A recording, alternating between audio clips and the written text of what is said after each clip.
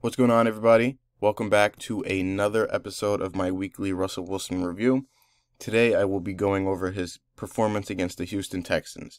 Now, this game, if they had pulled through, would have firmly put them in the wild card picture. Unfortunately, they couldn't pull it through, and their playoff chances took a big hit after this game. And a large part of that has to do with Russell Wilson. And it's very unfortunate that he had this bad of a game after a string of pretty good or decent ones, wherever you want to view it.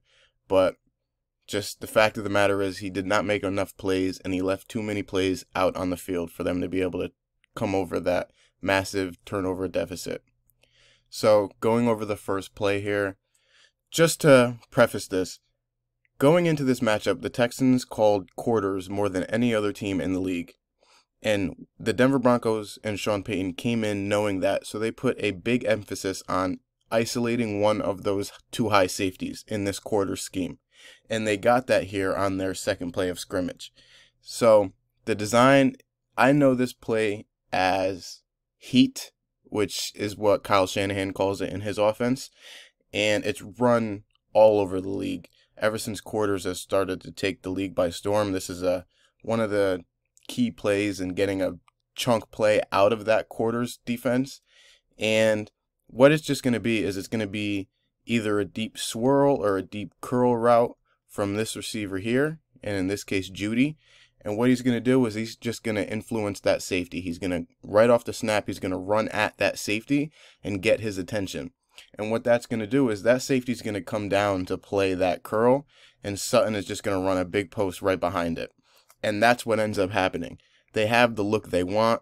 Unfortunately, Sutton just couldn't hold on to it. This would have been a huge play and just completely started the game in a perfect way for the Broncos. Unfortunately, Sutton couldn't come down with it.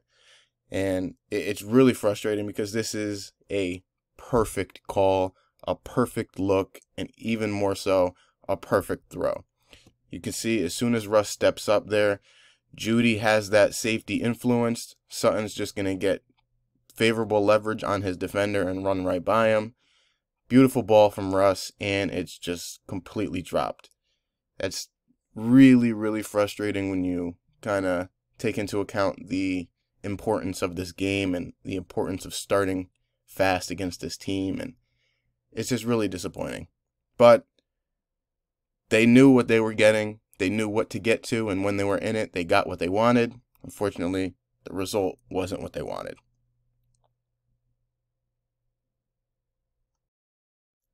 Now, this is just another one of those super frustrating, in-structure, rhythmic throws that Russell Wilson just misses.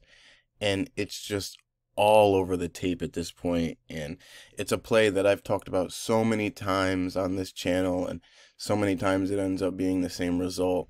What they're going to get is it's just going to be a choice route from Jeudy.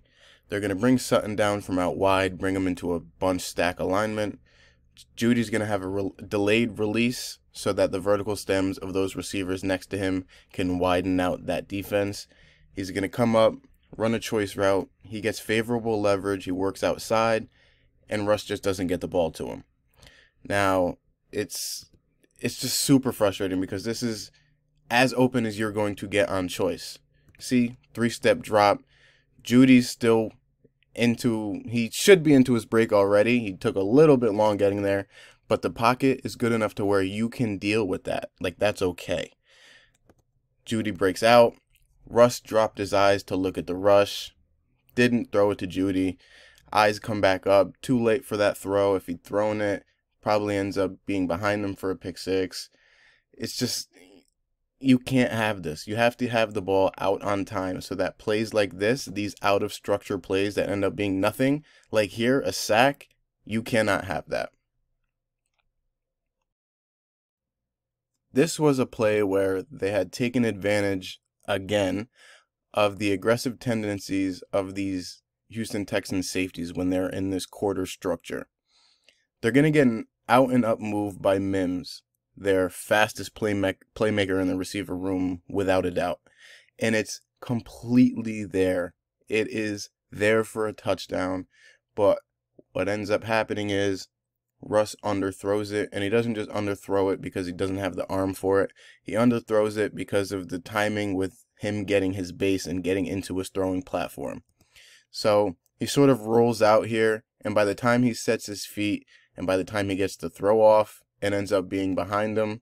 He has to take a huge hitch, which the throw still should be there. It ends up being like a, I want to say 50 yards, 50 air yards throw, which still you can put a little bit more on it, but that's still a good throw. Should have been pass interference, but a good throw. There's not even a chance for pass interference. Mims catch this, and he's still running to the end zone.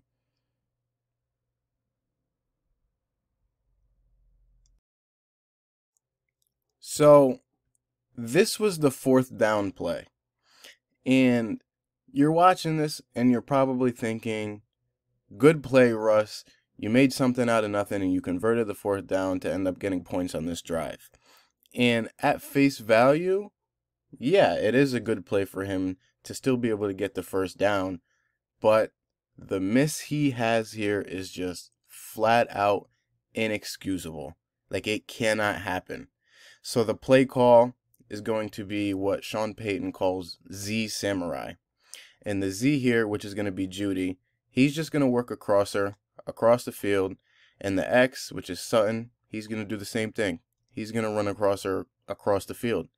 Now, these are the two primary reads on this play. Essentially, you are reading both of them at once. Because once you get to the mesh point of those two crossers, you can read the leverage of everybody in that area. So you'll know if you have one or the other. And if you don't have one, you can get to the other. So both of the safeties kind of converge on Sutton. And Judy is alone. And he just doesn't get the ball. It's just so... I can't imagine how frustrated Sean Payton is. So you'll see the look that Russell Wilson has right now. And it's kind of muddy. You know, they're not at their mesh point yet, and you don't know which safety is going to take who. But if you hang in there, and he had the time to hang in there, you'll see as soon as Judy crosses, that far corner comes down to take the flat away from the tight end.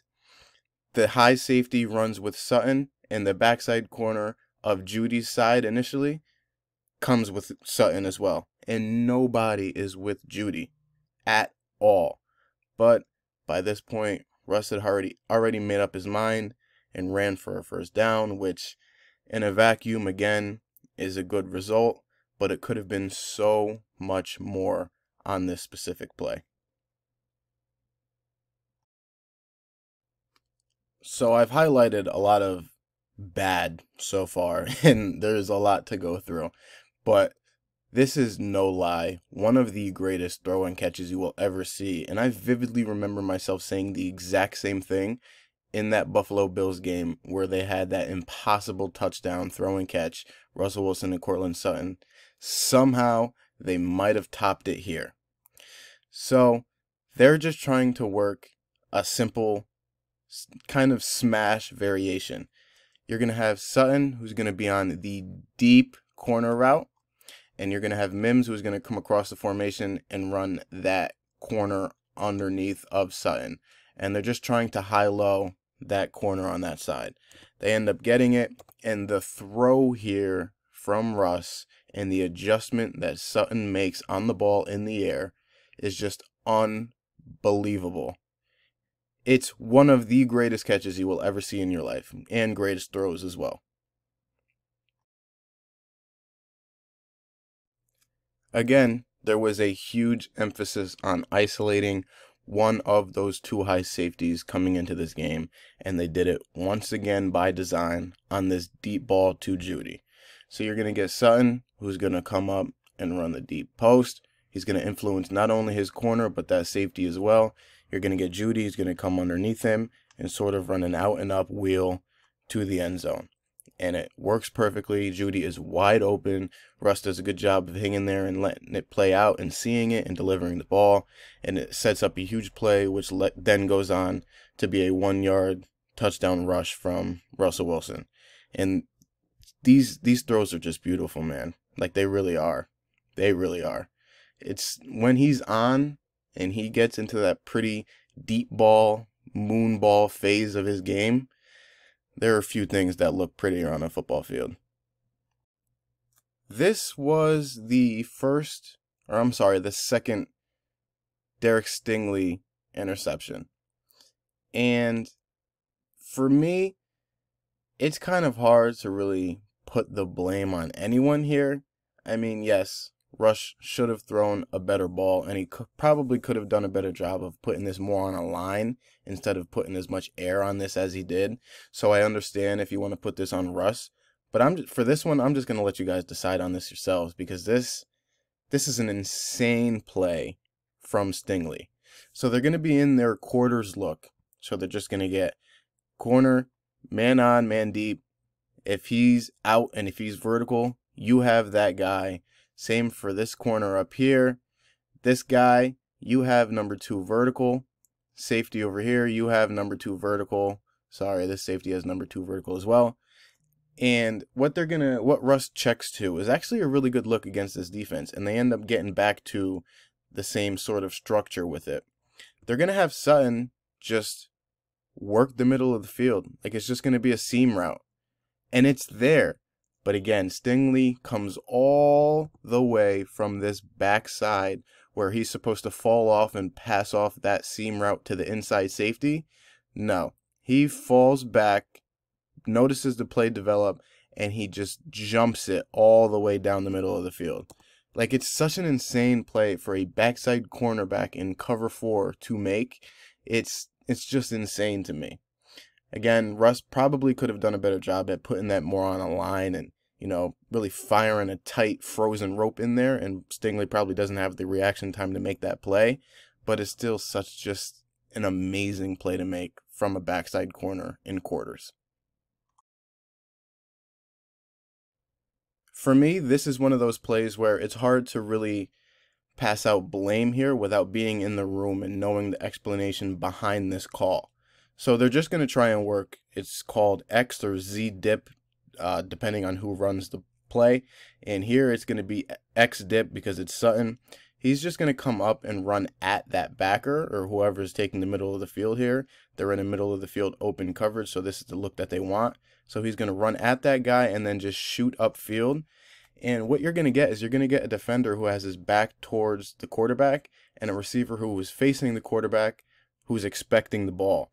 And the thought process here is either he's just going to beat his guy, or you still have the leverage on that guy even though you're covered, because as a quarterback, if the defender's back is to you, your guy is wide open because he does not know when or where the ball is going. So on one hand, I understand just trying to get the ball to the guy who has been making unbelievable contested catches all season and in this game as well. But I also understand that backside, they're going to have a juke route from Judy. So they're playing too high coverage in the red zone. If that play isn't there, you would like to see Russ work from that primary concept into another route that's working into his line of vision. So that route isn't there. You just move your eyes down a little bit and you can see that this route is working into your vision, because that's what a good play caller does. The secondary routes are working into your line of vision, so you're not reading one side of the field all the way back to another. Again, they're just going to get a juke route from Judy. He's going to come up. He's going to see, okay, I can sit and kind of break out. And then he's just going to work his way right back inside. And he has so much space here that if Russ just comes off of the read and gets it to him on time, this is a walk-in touchdown and they win the game. But again, on the other hand, I understand if the explanation behind this call is to just give your guy a contested opportunity. Neither end up happening. Russ ends up throwing the ball out of bounds. Judy's wide open, and now that screenshot is going to go all over Twitter, and Russ is going to get drilled for it, but that's just the way life goes. This play was just completely doomed from the start. Like, there was no world where this play works because things just get all muddled up pre-snap. So what they're in right now is just a bunch set, but what ends up happening is they come out of the huddle late. And Sean Payton in his post-game presser said that there was supposed to be a shift on this play to where they get to a different look. They don't get to that because they come out of the huddle late. And what ends up happening is you have Lucas Kroll, who is signed from the practice squad, who looks like he is the primary read on a play with 8 seconds left to win the game. And that's not what was intended to happen here. See, Kroll is just going to come up, and I guess he's going to run a dig. You know, he's not supposed to be in this position, and he knows that. So you can see him being confused when there's no shift and when this ball gets snapped to say, okay, now I'm the primary read. I got to make myself available.